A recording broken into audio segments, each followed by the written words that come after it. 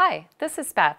I'm going to show you a few tips for how writing can be a little bit easier and maybe even more legible with low vision.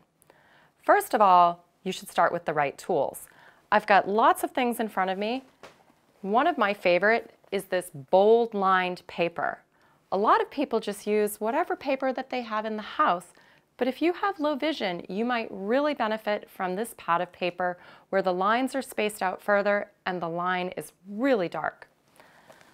You also want to make sure that you're using the correct writing implements. So whether it's a gel pen or a really bold marker, this is going to allow what you write to be more legible when you go back to read it.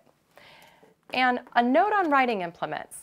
A lot of people grab a pencil or a blue pen or a red pen, but a black pen is going to give you the highest contrast possible and make it most visible. I also have some writing guides. These are in different styles for a full-page letter, a short note, addressing an envelope, or even filling out a check. And there's lots of other products to make other everyday writing tasks easier, such as a large print address book or a large print check register. So thanks for watching. Be sure to check out the description below for more information.